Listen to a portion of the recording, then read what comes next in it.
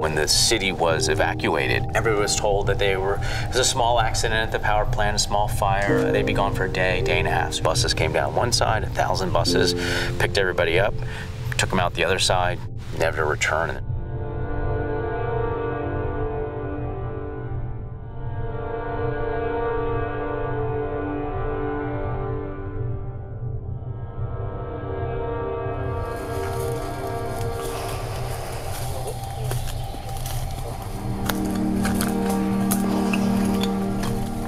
So this is hospital number 126. It's the hospital for the city of Pripyat.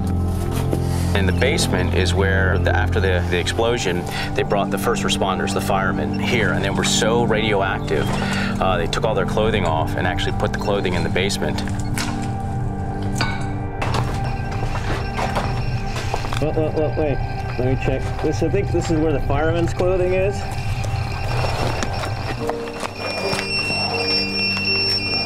Yeah, so it's pretty high radiation level. You know, you can go in, we just don't want to spend a lot of time in there.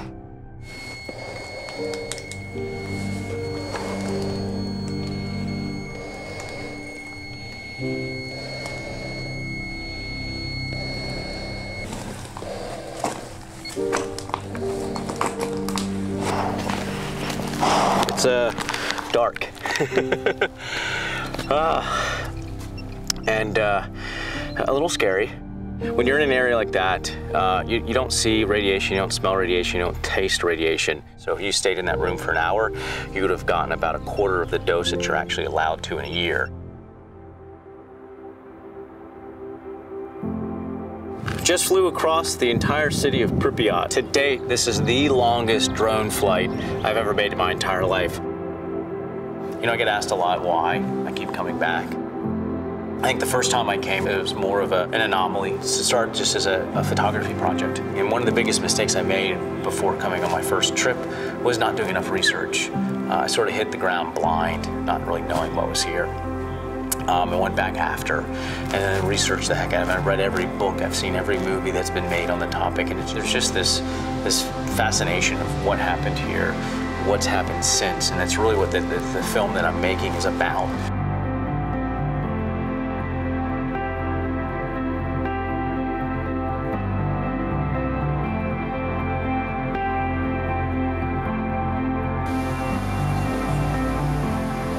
This is the Natatorium Lazurne. It was the big swimming pool in the city of Pripyat. One of the reasons this is a really interesting place to film is it's wide open. I mean, it's 40-foot ceilings, slope, very modern, concrete tile, a lot of texture, and it has different height elements. So you can fly off the edge of the pool, down into the shallow and across the shallow, and then all of a sudden it falls away, and then up, and you hit these diving boards. This is the Pripyat River, the area in which all the ships that after the accident were let go, anchors pulled up, and just floated down the river and got caught in the bend here. And I've sat here for 30 years. We're getting to the point now that not many of the ships are left.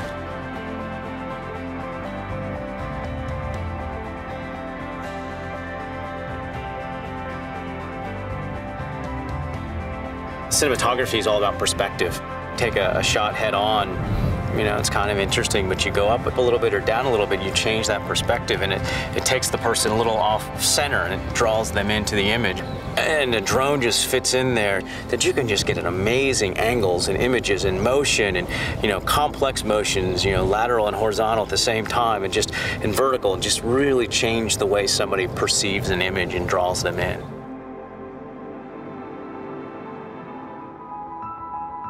Most importantly, I promise to love you forever. I promise to be your comrade in adventure, even when that adventure brings you to the location of the world's worst nuclear disaster.